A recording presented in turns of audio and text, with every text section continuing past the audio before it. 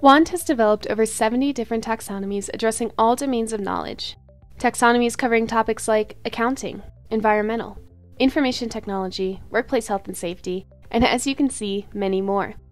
Today we're going to take a brief look at our K-12 Education Taxonomy, which includes metadata models that will address the domains of knowledge relevant to your K-12 education documents. The download, delivery, and access to our taxonomies takes place on our WAND Taxonomy Library portal. Each of our clients gets a username and a passcode. Once logged in, you'll be able to go to the taxonomy library and we're interested in the K-12 Education Taxonomy. What we can do is explore the various taxonomy terms by drilling down this tree. Academics, activities and athletics, administration, and by clicking on this we can drill into academics. Curriculum and instruction, advanced placement courses, business, career and technical education, apprenticeship, trade and industrial, machining, manufacturing, transportation.